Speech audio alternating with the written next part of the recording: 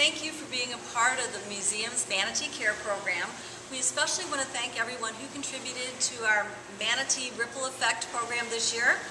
We raised over $10,500, and that helps us feed our manatees for 50 days.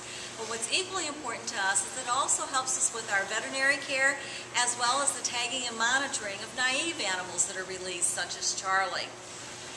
We did determine at our last meeting that both Charlie and EPAC will be going out into the wild this winter, so Snooty will have some new companions, and that's important to us as well.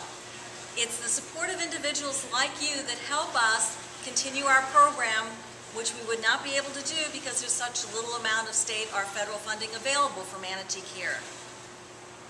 Thank you so much.